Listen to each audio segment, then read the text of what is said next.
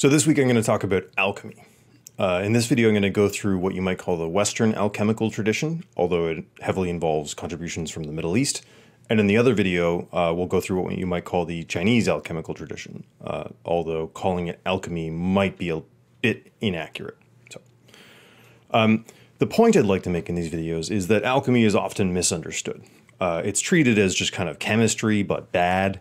And I think that's wrong for at least two reasons. First, the point of alchemy was not the same as the point of chemistry. The point of chemistry is just to do chemical reactions and understand the nature of matter, whereas, as we'll see throughout these two videos, the point of alchemy was substantially broader than that. They were doing experiments and such like, but they were also, in some sense, exploring the inner world, exploring the symbolic and the soul. Second, alchemy wasn't that bad. I mean, it didn't probably achieve its ultimate goal of producing gold from lead or immortality or whatever, but it did produce a whole bunch of really important practical results and had in its kind of umbrella a whole bunch of very practical techniques. So it's A, not trying to be the same as chemistry, and B, it's not that bad. Okay. So that's the overall sort of idea that I'd like to get out of this. Okay, so let's go through some. Alchemy is like a vast, vast subject. I really can't do anything close to a summary of it. I thought I'd pick out one little bit of alchemical writing and just walk you through it kind of line by line, just to give you the flavor of this. And to do that, I'd like to pick out the writing of this guy, Isaac Newton. So you're probably familiar with Newton from his revolutionizing of physics and optics. He's one of the greatest scientists in history. But he took alchemy extremely seriously. He wrote something like 1 million words on alchemy and did a whole bunch of alchemical experiments himself. So what I'd like to do in this video is just take a little snippet from his notebook and just try to explain what's going on in it. Okay, so are you ready? All right, here we go. Okay, so this is from an online archive of Newton's writings, and this is a bit from one of his notebooks. So I'll just read this out. Despair not. Seek the source of the liquor of the sages, which contains all that is requisite for the work. 'Tis hidden under a stone. Strike upon it with the rod of the magical fire, and then will come out of it a clear fountain. Afterwards prepare the king's bath with the blood of the innocents, which is the sulfur of something something, and you shall have the mercury of the sages animated, that is, the grand lunary, our incombustible oil, which congeals in cold like ice and melts in heat like butter, which is the Trevesian's clear fountain and the great alkahest. Okay. Sorry, the something something in there is a little blank, which doesn't seem to have been filled out in the original notes. Okay, so I picked this passage semi-randomly by going through Newton's alchemical writings. It appears to be a transcription of an older alchemical bit of writing called the 6 Keys of Exodus, which is a short text on alchemy. In case that passage wasn't immediately clear to you, let me go through it a little bit. Okay, so despair not, seek the source of the liquor of the sages. Okay, so I'll take this line as an opportunity to talk a little bit about the goal of alchemy. So have you ever noticed how you have problems? You got like a bunch of problems, and annoyingly, when you try to solve one of your problems, it often creates other problems. So I'm a bit out of shape, so if I try jogging, that might improve my cardio, but then my knees start hurting. It's just a whole mess, right? Life is just this really intertangled mess of problems. Wouldn't it be nice if there was some solution to all of your problems? Something that you could do that would solve all of your problems all at once. Not to put too fine a point of it, but that's kind of the idea of alchemy, that there is some procedure or substance or something like that that could solve all of your problems. It would be the sort of perfection of physical matter that you could either drink as a kind of medicine, or which would transmute lead into gold, which would certainly solve your financial problems.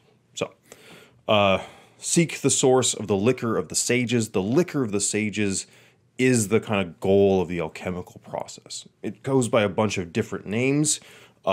Philosophical gold is one of them. I mean, it's sometimes called the philosopher's stone or the elixir of life.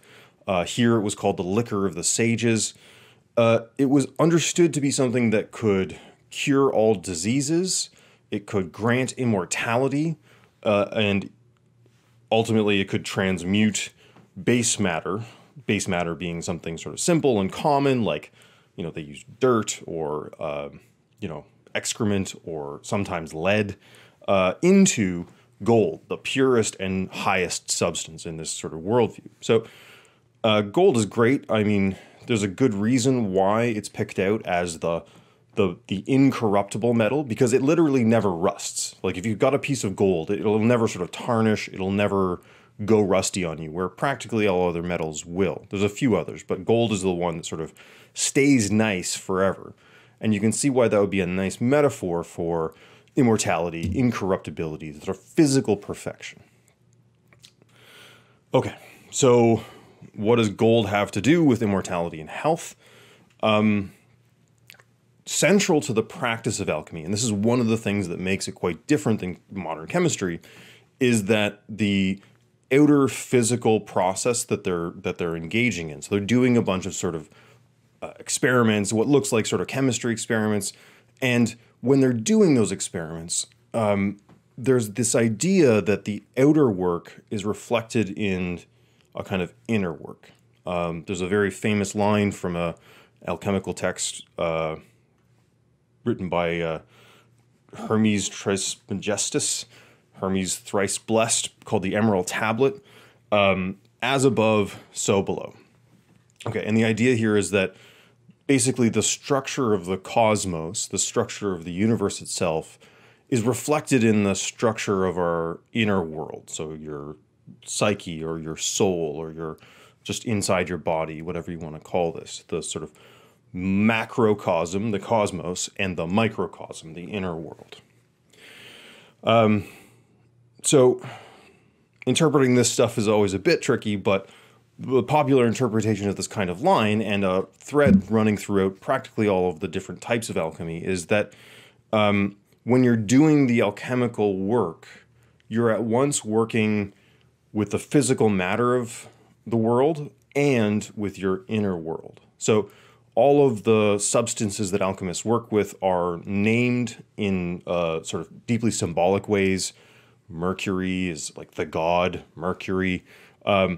So this inner symbolic work is understood to be happening at the same time as the outer physical work, and that these two things sort of reflect each other in a kind of harmony. So gold is the most perfect metal. It's the perfection of the outer world. So the search to transform base matter into this most perfect metal is at the same time understood as a quest to transform your messed up, partial, you know, problem-riddled life into something perfected. That is, somebody who's completely healthy, both physically and mentally, and possibly immortal. So, as above, so below sort of helps us to understand the relationship between trying to turn stuff into gold and trying to come up with this elixir of life, which sound like very different goals, but kind of end up being, on a symbolic level, the same project. Okay, so next line. "'Tis hidden under a stone." So the liquor of the sages is what we're after, this thing that transforms our bodies and our minds and our lumps of lead into gold. This thing is hidden under a stone. So how do you get this liquor of life? Well, you purify it from base matter like stones.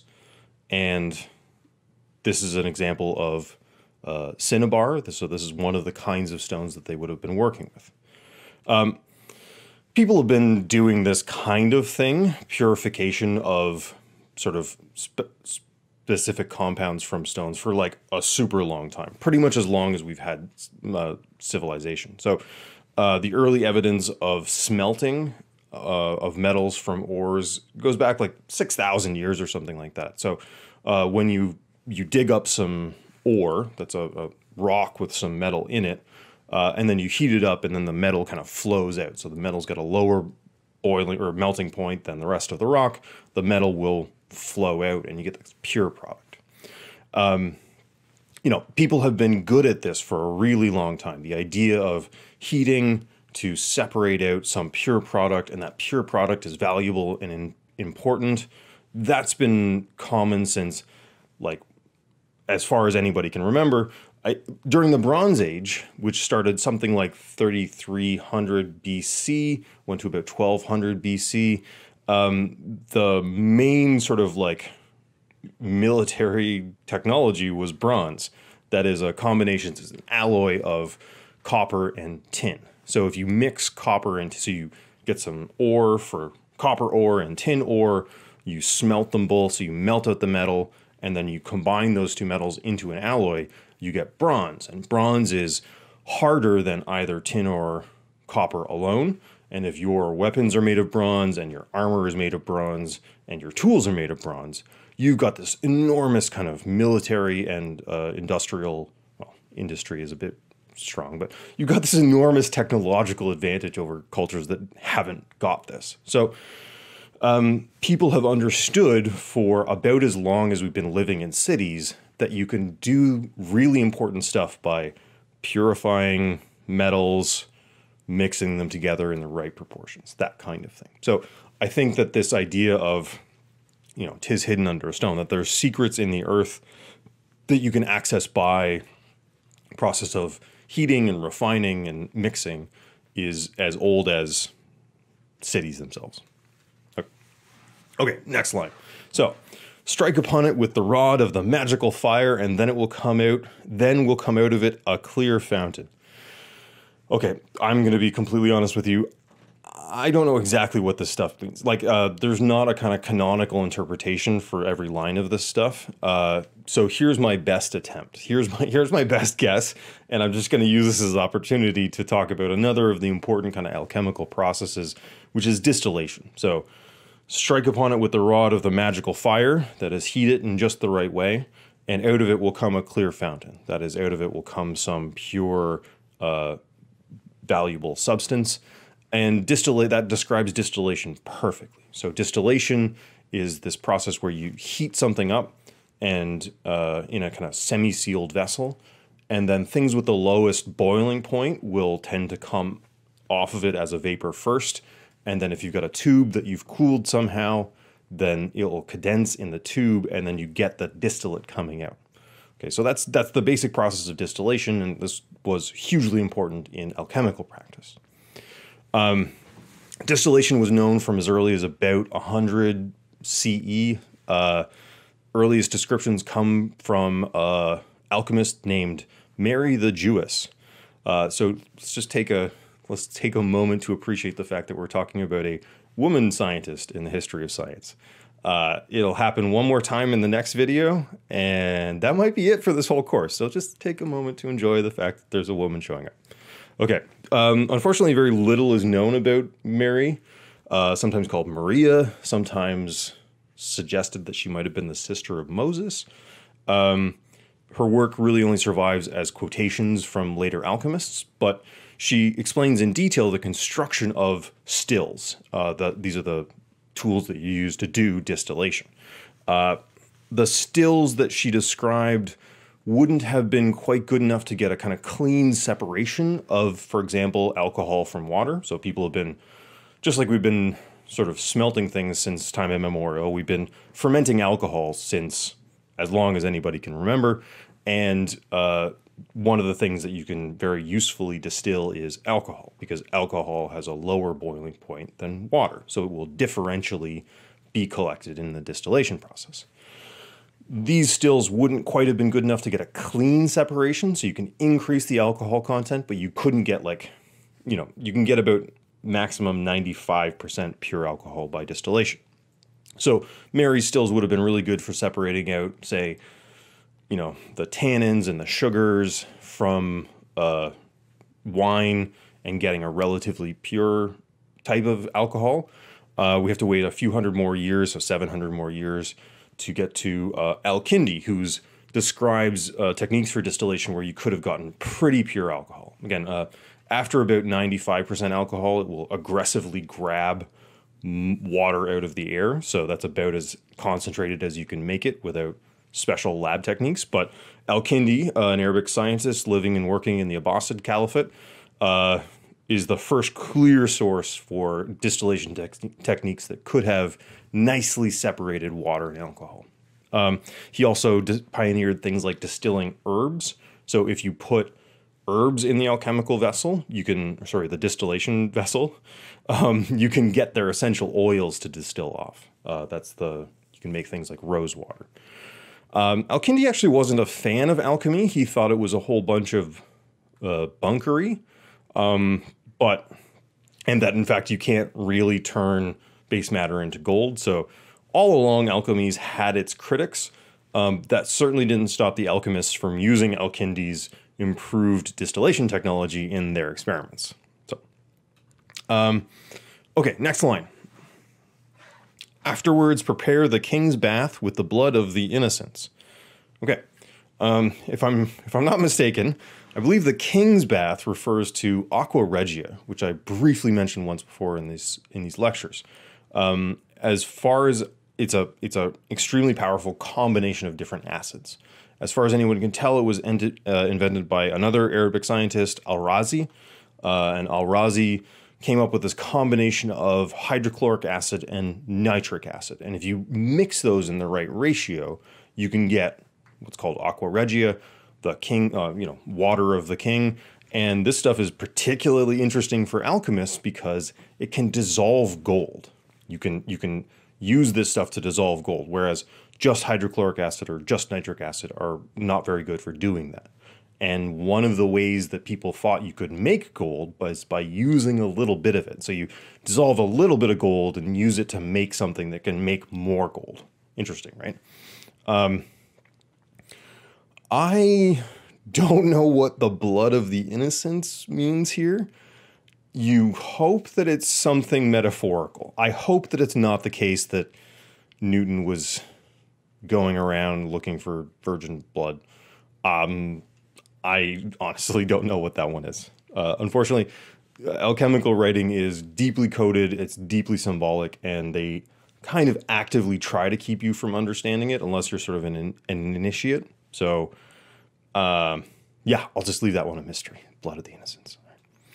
Okay, just a fun little note on the history of hydrochloric acid. So I tried to look this up to sort of see where it came from. Here's a paper from 1965 saying, concerning hydrochloric acid, all historians have agreed that we have no clear reference to its preparation in the Middle Ages, and that its discovery was not till the end of the 16th century. But as to when and where the first reference to it is, opinions still differ, even today. So this is just a fun little, to return to our notion of Eurocentrism and the kind of development of the history of science. This was the received view in 1965 that hydrochloric acid wasn't prepared until the 16th century. Modern scholars think that hydrochloric acid must have been available when they created aqua regia, and probably it was discovered by another Arabic scientist, Jabir ibn Hayyan, around the year 800 CE. So a good 800 years before this guy thought it was discovered. So just a fun note about how our views of these things have evolved over time. Okay. And we'll do the last line here. So, and you shall have the mercury of the sages animated, that is, the grand lunary, our incombustible oil which congeals in cold like ice and melts in heat like butter, which is the Trevisian's clear fountain and the great Alcahest. Okay, so there you go. If you can do all those steps before, it wasn't clear what those steps were exactly, but if you could do all that stuff, you get the mercury of the sages, the great Alcahest, which means the kind of universal solvent, the stuff that can dissolve anything, which will wash away all of your earthly problems, like being sick or poor or that you'll eventually die. Okay, so really sort of like whirlwind tour through some alchemical techniques and ideas based on this very short passage. Before I wrap this up, I think it's worth thinking about why anybody would believe any of that stuff. Because again, one of the points here is that these people are not stupid. These people are not ignorant. They're actually pretty clever people, and they know how to do a lot of stuff. So most alchemy, most of the time, wasn't trying to create the Philosopher's Stone or the Elixir of Immortality. Most alchemy, most of the time, was what you might call practical alchemy, a little more down home. So here's a fun recipe for... It's an alchemical recipe for a substance that will remove unwanted body hair. So take 4 ounces of slaked lime and let it stand all night in a quart of water. And on the morrow, boil it in a fire, and thereto 1 ounce powder of arsenic sulfide.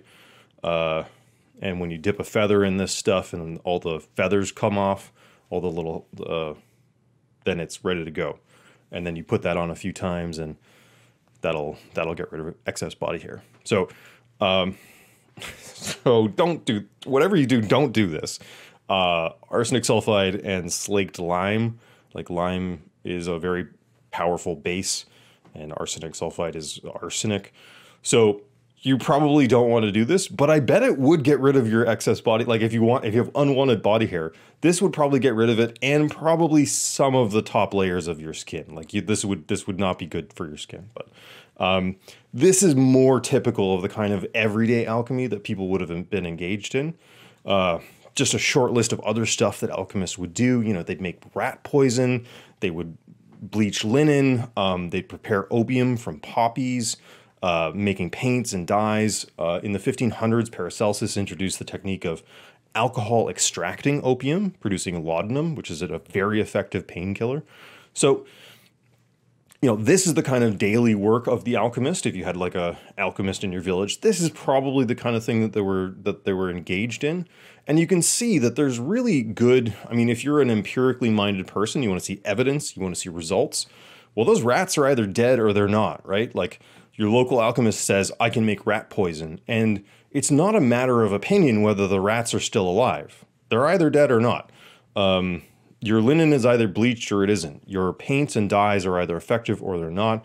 And opium is a very effective painkiller. Like that's, if your local alchemist comes to you and says, I've got this stuff that'll help your pain, and it's laudanum, you're going to believe that this person knows a little something about what they're doing. So everyday practical alchemy kind of builds the reputation of this stuff in a big way, such that you know, the loftier goals might not sound so incomprehensible because they can do a whole bunch of important and practical stuff.